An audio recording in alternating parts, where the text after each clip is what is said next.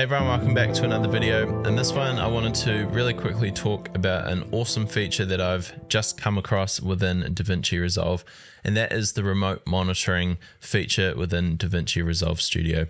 So really quickly, let's just have a look at what it is, and then I'll explain how I'm implementing it into my professional workflow. So over in the workspace drop-down menu, you want to make sure that remote monitoring is checked. Then you'll get an icon down in the bottom right-hand corner, and this is the remote monitor window. It's really as simple as this. What you want to do is start a session, and then you can copy this key and you can send this anywhere you want to. Obviously, wherever someone has an internet connection, they can just grab that key and paste it into the remote monitor app, and you can download that app on a whole variety of devices. Once you have that key, you plug it in, and then on my end, I can see that I have two session participants and two people are connected to this live feed. So what Davinci is doing here is essentially encoding my program monitor video, which is the video that appears in your edit page, your cut page, your deliver page, your color page, anywhere where you're seeing the final video within Davinci Resolve. It is streaming that and encoding it over the internet for people to view on the other end. So because you are streaming it, there are different encoding settings which you can choose here, and you can choose from 3 currently. You've got 2 flavors of H.265, which is the 420 8-bit or 420 10-bit, and then you've got a standard H.264 compression, which is a 420 8-bit compression. I'm currently streaming H.265 420 10-bit, and then you can choose the bit rate.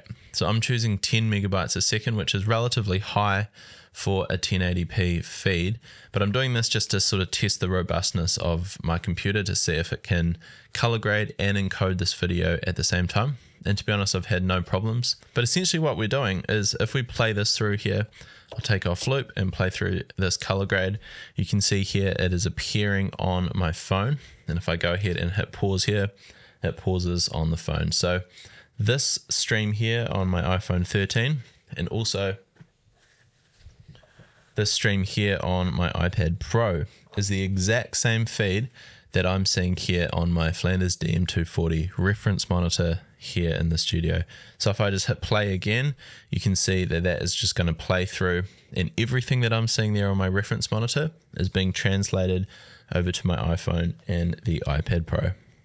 Now, the really encouraging thing for anyone wondering is that my calibrated Flanders DM240, which is a beautiful color grading monitor, the color that I'm seeing right there in the studio is 99% the same as this iPad Pro feed right now. So what that means is if you have an iPad Pro anywhere in the world, you can be seeing almost exactly what I'm seeing here right in front of me in the studio. So it makes collaborating with people around the world incredibly easy. Now, because this is integrated directly into Davinci Resolve, I'm much more confident using this than any other third-party solutions which people have used in the past.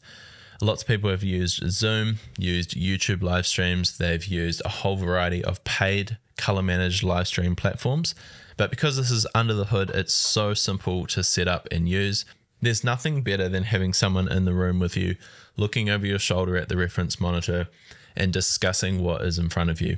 Now you can essentially replicate this by putting a camera in the room and setting up a Zoom call with your client so they can see you working, but then also give them the live feed that they can view on their phone or on the iPad Pro, and simply just hold that image in front of them, and what they're seeing there, as long as they've got a few settings correct on the iPad, meaning 50% brightness, true tone off, and night shift off, they'll essentially see exactly what you're seeing. And so they can comment like, hey, is that a little bit bright there on the right hand side? And then I can look here and go, yeah, it is, and then make that tweak in real time.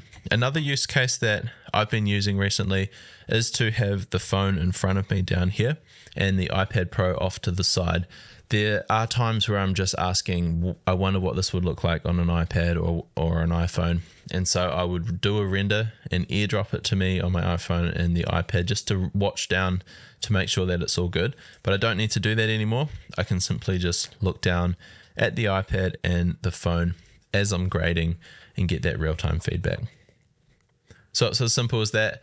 Check it out in DaVinci 18.5. It is available in the studio version, unfortunately not the free version, but it is something that I'm having a lot of fun with, and I've actually done a couple of client review sessions this week and it's worked out perfect. So have fun with it, and we will see you in the next one.